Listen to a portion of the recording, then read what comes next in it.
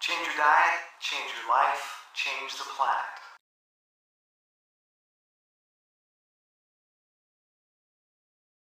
Hi, I'm Tim Van Orden, and this is the Running Raw Project. Today I want to answer another smoothie question. Many of you have noticed that I don't put the stems of my greens in my smoothies. I tear the leaf off of the stem of kale, collard, and chard and just put the leaf in and leave the stem in the garden to compost.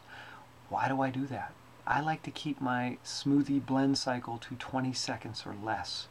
And even in a blend tech, in 20 seconds, those stems are still kind of stringy and fibrous, and they end up like big globs of knotted hair in my mouth, and it's not pleasant. Why do I keep my blend cycles to 20 seconds or less? Because the longer you blend, the more nutrients you destroy. Yes, in a blender you will destroy some nutrients. You will create oxidation. That does happen.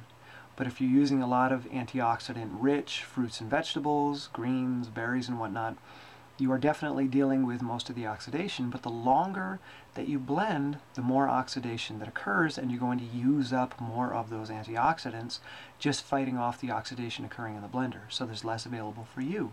Also, the longer that you blend, the more likely you are to destroy the fragile nutrients in those plants. Some vitamins, some phytochemicals are very fragile, and a little bit of heat or a little too much agitation will disable them.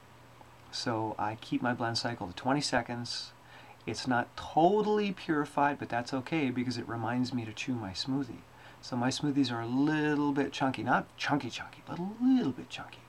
So technically, I'm not really drinking smoothies. I'm drinking green chunkies. Ooh, maybe I'm going to make a green chunky video. What do you think? Yeah?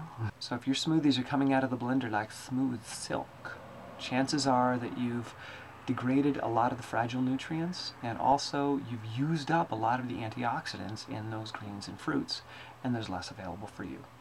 So, best way to get your full nutrition out of a smoothie, keep the blend cycle as short as possible. And if that means a little bit of chunkiness, well, you're just going to have to chew some more, yo. Right? Alright, peace out. See ya.